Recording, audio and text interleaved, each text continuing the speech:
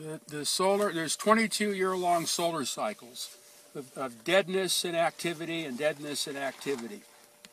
They started in the early Renaissance.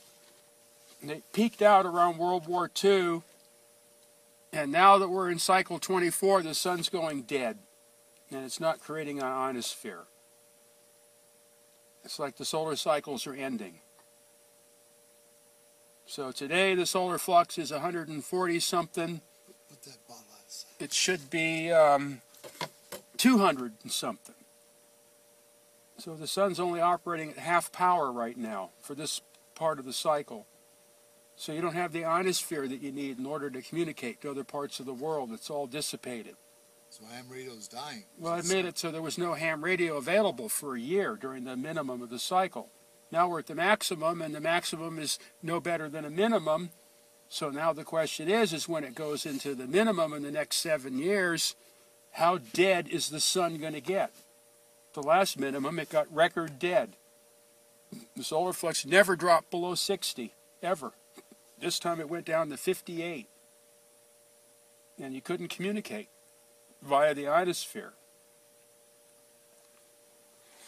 So the sun can be reconfiguring for a cold, dead cycle, like in the Dark Ages.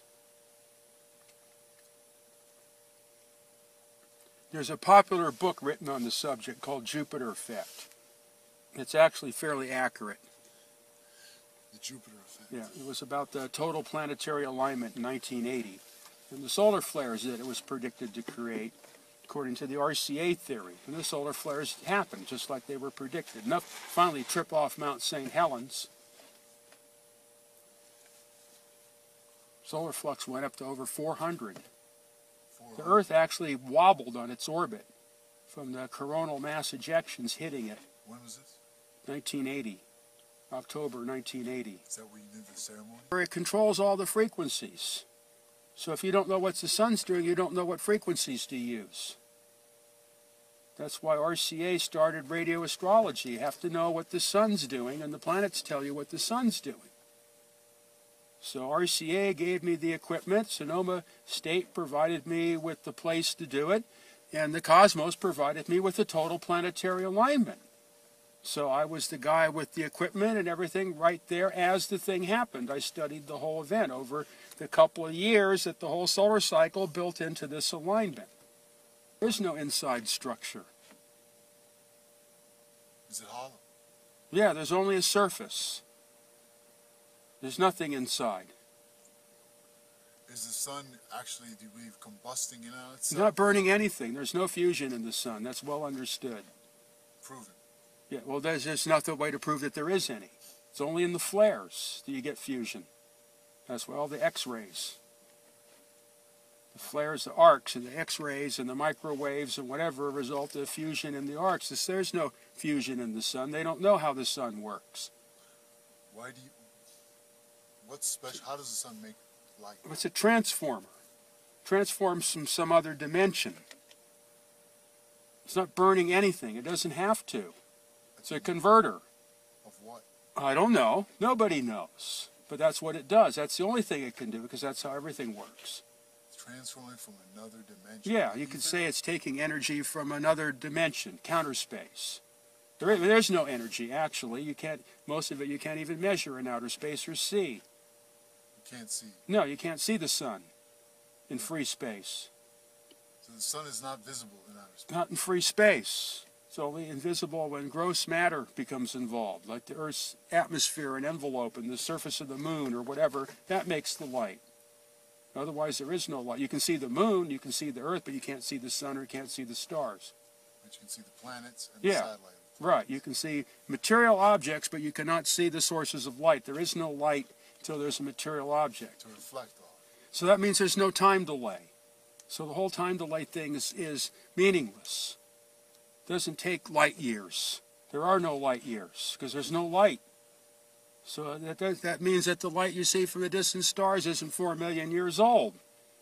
It could be only minutes old. It could be instantaneous.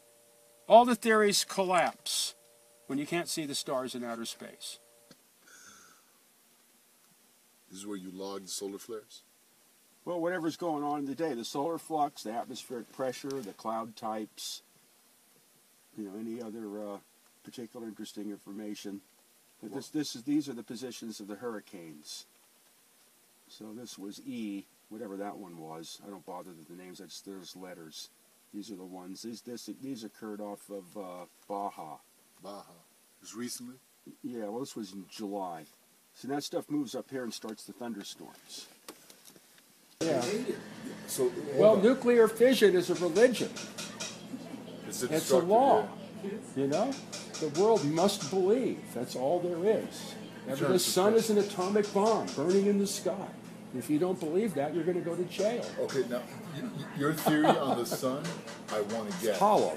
So every planetary object is hollow, right? All hollow. Well, the sun's definitely hollow, because I studied the sun for 4 years straight. This is a question. And it's obviously hollow. Okay. And the solar, the sunspots are holes that allow you to see inside. Really? Yeah.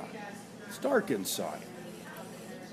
The sun is well understood in radio physics and studying the ionosphere and sunspots and all that stuff that the sun does not operate by fusion. They do not know how the sun operates. The fusion only comes out of the arcs because of the current density. That's where the hydrogen fusion occurs, is in the actual arcs between the flares. The sun itself is not a fusion device. So the fusion is only in the effect of the It's a flare. converter. Yeah, the sun is a converter from another dimensionality into this dimensionality, and obviously if you can't see it in outer space, the conversion's not complete until it hits the Earth's atmosphere or other physical object, and then it finally converts to electromagnetic When light. it hits the ozone layer, it does Well, the something. Earth's envelope.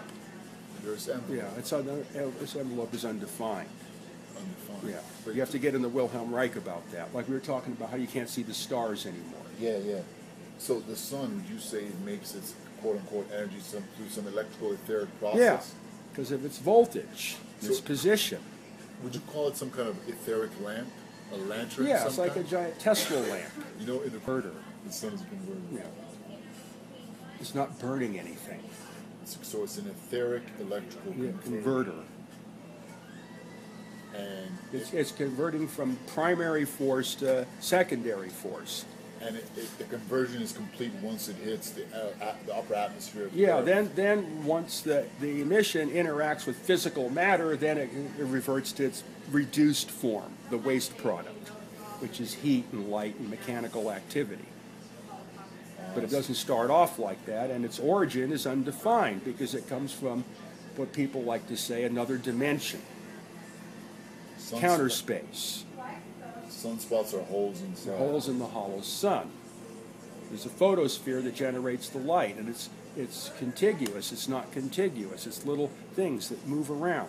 Contiguous. Yeah, it's an arrangement of little glowing spots, and it's dark in between. It's a veil, and that's where the illumination of the sun originates. Is in that veil. It doesn't come from the inside. There's no nuclear furnace in the middle. There's none of that yet, and that's understood. When I studied this stuff in Sonoma State, that's understood. But they have to continue this popular image that the sun is a nuclear bomb burning in the sky. Scarcity, Because everything's got to work on destruction. Exactly, burning Right. something, yeah. Yeah. Like the caloric theory, that's another Yeah, big lot of whatever. It has to bullshit. be the laws of thermodynamics. You have to pay.